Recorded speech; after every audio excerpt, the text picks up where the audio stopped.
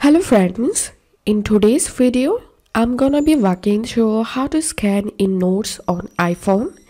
First of all, open Notes and open the particular notes what you want to scan. I'm gonna creating a new notes, and to scan, tap on this camera icon and you can scan documents or scan text.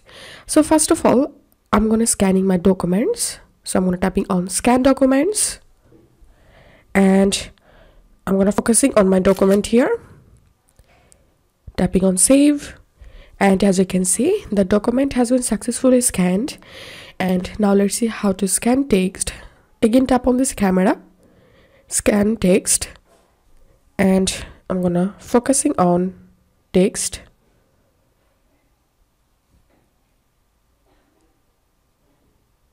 Tap on insert, and that's how you can do it. If this video helped you, give a thumbs up and please consider subscribe to 5 Minute Solution.